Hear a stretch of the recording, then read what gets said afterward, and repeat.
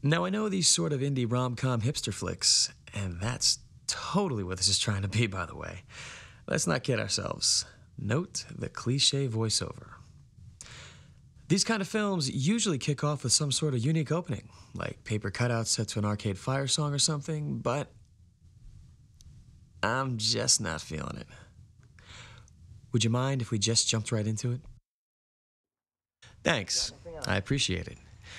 See that gentleman right there? That's me, Gary Willis, a 29-year-old film blogger. And this spry young thing about to jump over the couch? What about you, huh? You know what honesty is David, my lover of 5 years. What makes Liam Peyton who he is? Makes anyone who they are. What? What makes you think what's below the surface? Project Runway's on. I'll have them to say. What is there to Liam Peyton besides what you get on stage? Yay! David annoys the hell out of me. And it's not just his taste in television. It's his taste in everything. For example, so for tonight, I rented a classic. Raiders of the Lost Ark. Oh. You know, I kind of like the second one better. Oh, Dr. Jones! Dr. Jones! Oh, God. You see? And God help me if I try and argue with him.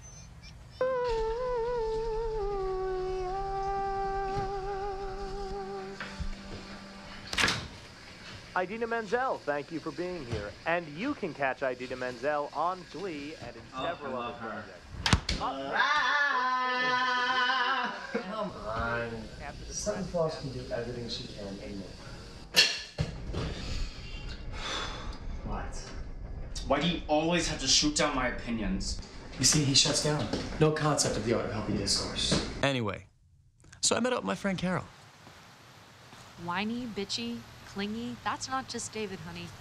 That's all men. You're right. What can I say? When you're right, you're right. Yeah, well, what can you do, you know? What can you do? I'll tell you what I'm gonna do. I'm switching to women.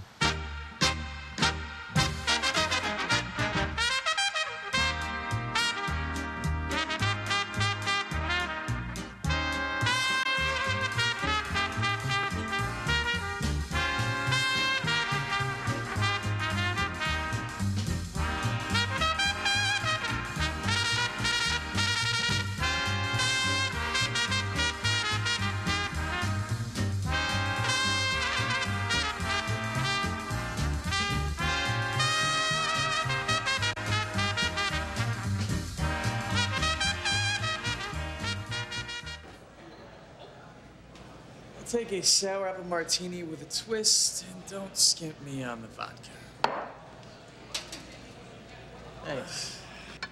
What's up, bro? Hey. A lot of, fine-ass looking ladies here tonight, right? I guess.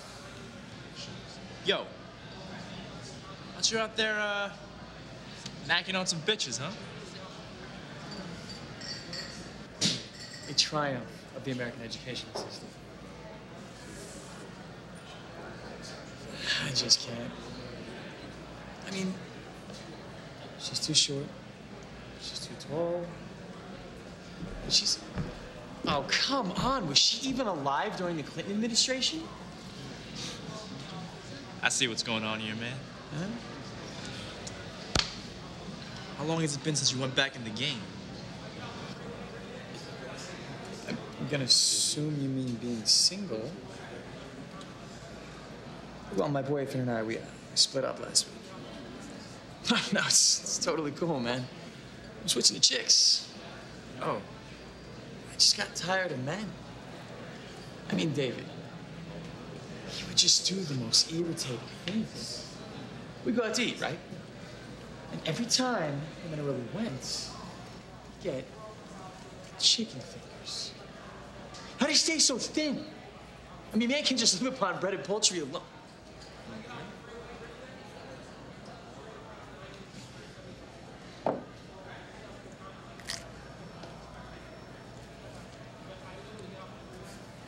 No, I thought I was trying to hit on him. That's the problem with straight guys. Newsflash, we're not out to seduce you. We can spot our own pretty easily. Besides, the men I like, they have a certain je ne sais quoi. Hey, girl. Jason? You whore. Oh my God, emergency GT stat. I cannot believe you. I can't. What's up, Doc? Because of the, yeah. Hey. Sure. Is this seat taken too? No, not anymore. Great. Finally. I'm sorry.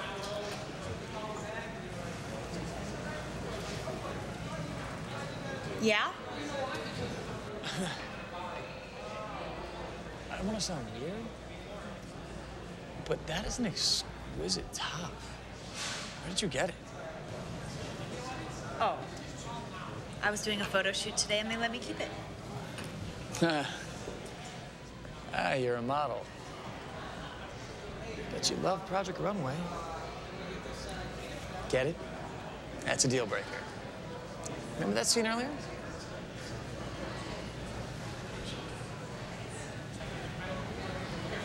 Actually, I had this boyfriend who used to watch it all the time.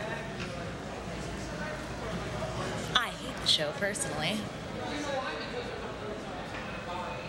Can I buy you a drink? Well, needless to say, we hit it off. She was gorgeous, she was clever, and this would be no Temple of Doom-loving situation. Oh, no. This girl knew her cinema.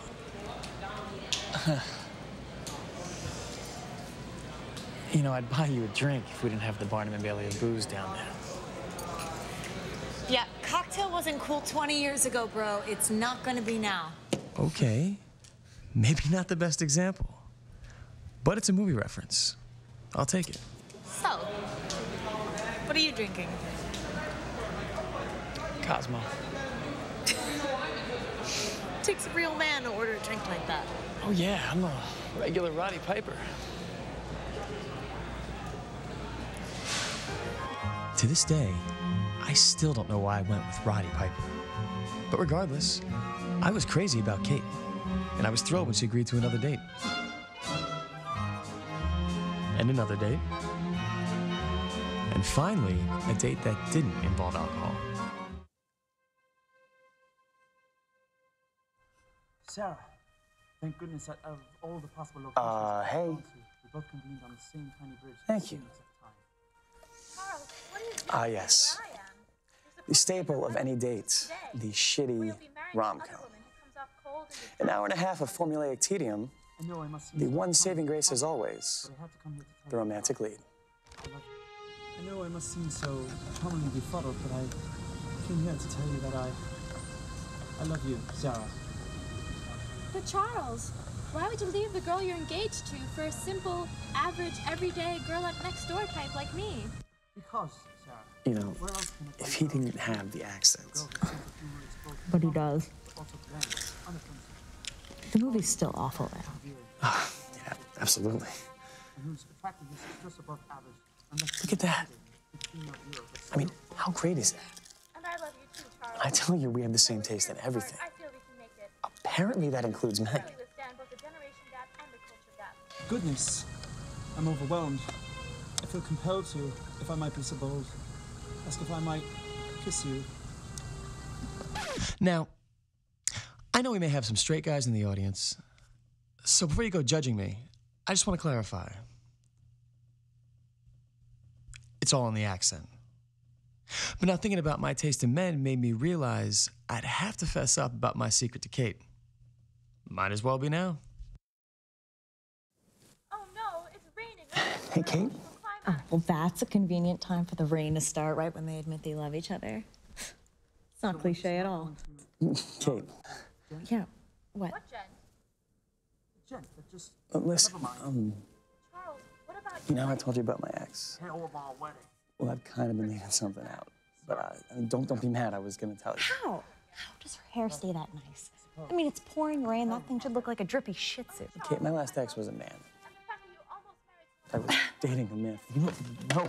No, I'm not suggesting that you. generic rom-com. Look, I'm just saying I've only ever dated men before you. So, why the sudden change of, for lack of a better word, heart? I just got sick of men. Of course. I mean, they're so whiny and needy. But women don't care about Figures switch to women. It's not a bad idea. Maybe I should switch over too. What are your thoughts on a sex change? I'm kidding.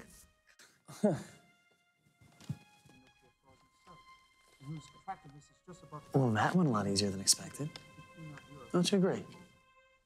Look, she has to stand on her tippy toes to kiss him. What a comedic height difference. And from there, our relationship grew. Except there was one thing.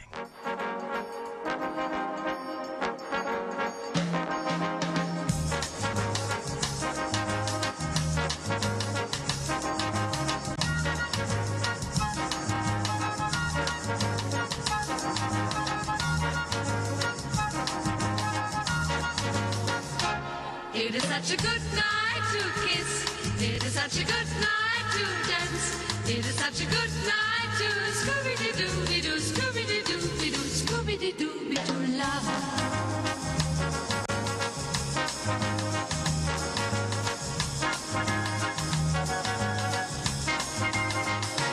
It is such a good night to kiss.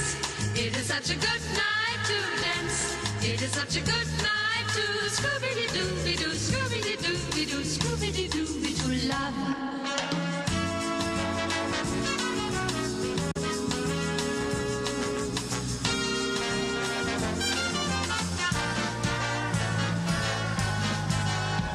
It is such a good night to kiss. It is such a good night to dance. It is such a good night to Scooby-Doo-Doo-Doo, Scooby-Doo-Doo-Doo, Scooby-Doo-Doo love. I'm so sorry about all this. Uh-huh. In my defense, I have not even seen one of those things since Basic Instinct. That's just... I have to tweet that. Do you want me to stay and cuddle or something? Nope.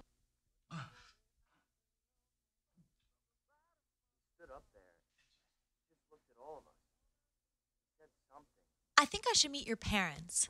Booyah! I'm back in, baby. She wanted to meet my parents, an idea I was in full support of.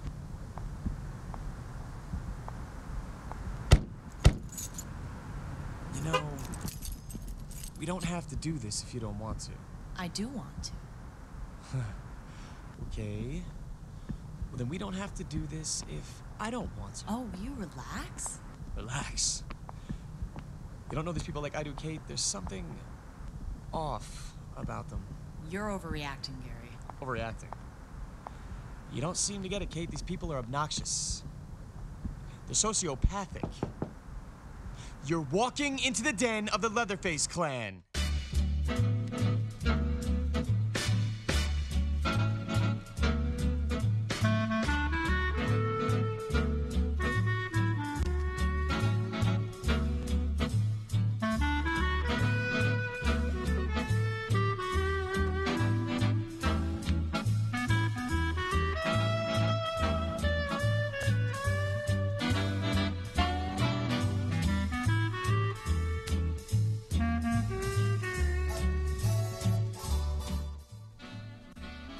This is a lovely house you have, Mrs. Willis. I mean, the bookshelves in the dining room, it's very... Insane. nice. Thank you. So, Gary said you're a model? That's pretty cool. How long have you two known each other? About 3 months now, Mom.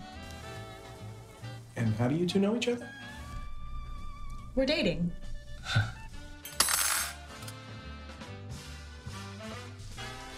Did they not know? Becky, go outside.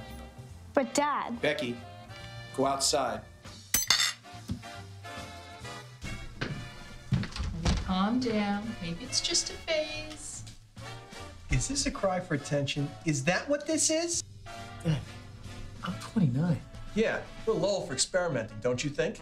Is this what it was like coming out of the closet? No, they took that quite well, actually. I can't even process this right now. Kate, would you like to see some photo albums? Mrs. Willis, I've never wanted to see photo albums more in my life.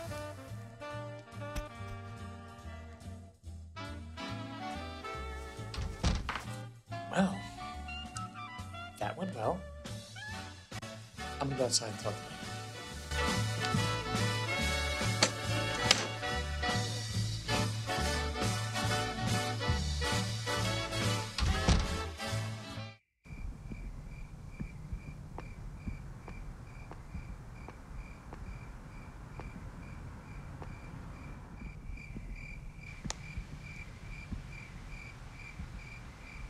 So you okay with all this?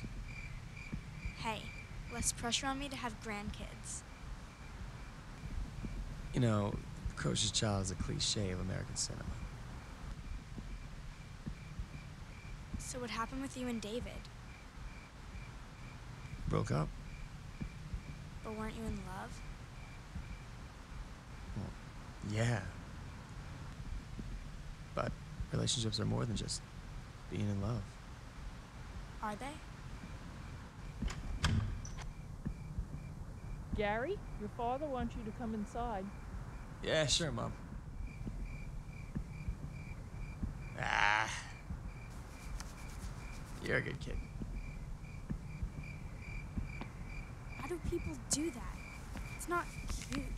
It's just annoying.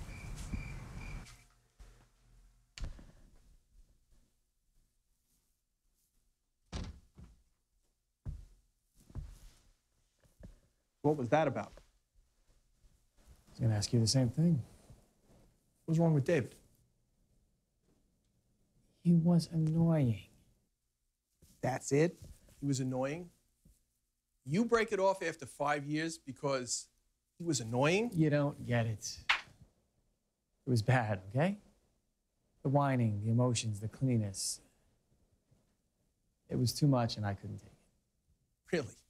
Too much, huh? Gary, your mother is the most annoying woman I have ever met. Dad, I don't see what this has to do with me and David. Just hear me out. Your mother is the most annoying woman I have ever known. She can't balance a checkbook to save her life. She's constantly putting something in a safe place and then promptly forgetting where the safe place is. She's been using a computer for at least 5 years, and she still hasn't figured out how to get down to the next line on Microsoft Word. But the worst, and I mean the worst, is the crap on the stairs. Every day, your mother makes a pile of stuff to go up to the second floor of the house. And every day, she places it on the stairs. Not at the top of the stairs, not at the bottom of the stairs, not even next to the stairs. Right in the middle of the stairs. Now, I work a long day. I come home late many nights.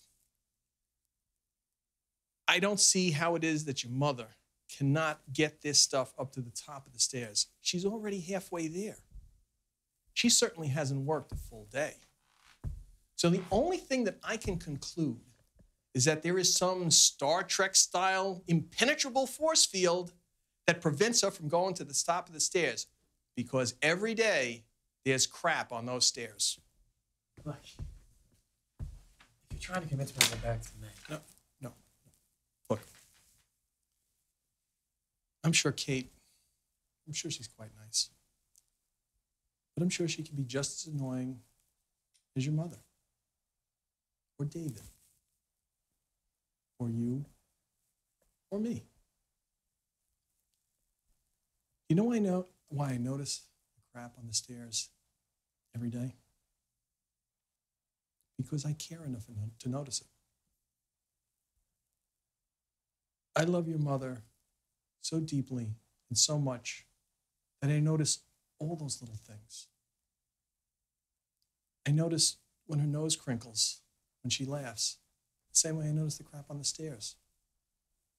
You know, there are guys who get divorced over things that annoy them. And I just can't understand that.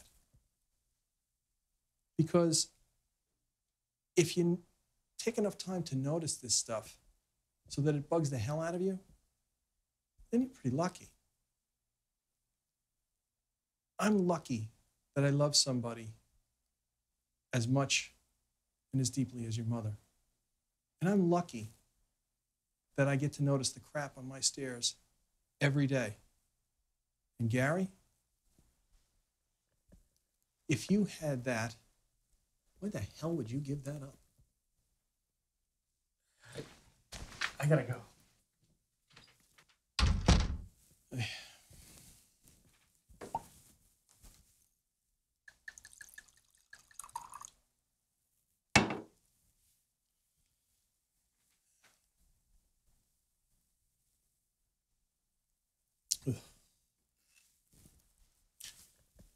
And she always buys Merlot. Fucking hate Merlot. Well, come on. You know what I had to do.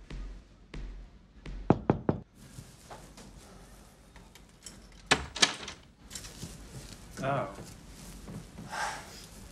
What do you want? Oh my God, honey, were you crying? Were you watching The Way We Were? No. Mm-hmm. Hey, hurry up. Robert Redford's about to shoot stuff with Paul Newman. Hey, Gary. Hey, Carol. Listen, David, I want you to take me back. What? Why? Why should I? Look, I know I screwed up, but tonight I had an epiphany. Oh, Oprah, she calls those aha moments. Sure, fine. Whatever. Look, here's what happened. Well, there's no need for you guys to hear this. I literally just go on to explain everything we just watched on camera. So I guess we can just sit and wait. Oh, wait, you telling me I can fast forward through all this? Sweet, yeah, let's do that. Oh, yeah, this is way better. All right. A little bit further. Try here. David, you annoy the hell out of me. I mean, sometimes it boggles my mind that a human being can be that oblivious. This is a really great sales pitch for me to wanting to take you. I know, I'm sorry. What I'm trying to say is, I love you, David. I love you. I love you more than I've ever loved anyone. You're the one I want to be with. Now, if it were legal, I'd marry you right now. Well, it is legal now. Right.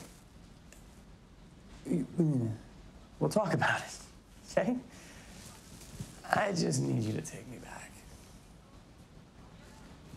I want your crap on my stairs. I want to put my crap on your stairs. Guys? Phrasing? Okay, never mind. We'll talk about it another time. Glad you two worked it out. Whatever happened to that girlfriend of yours? Shit. Those were lovely photo albums, Mrs. Willis. Especially the third time around. As you can guess, David and I patched things up. I moved back in and things were great.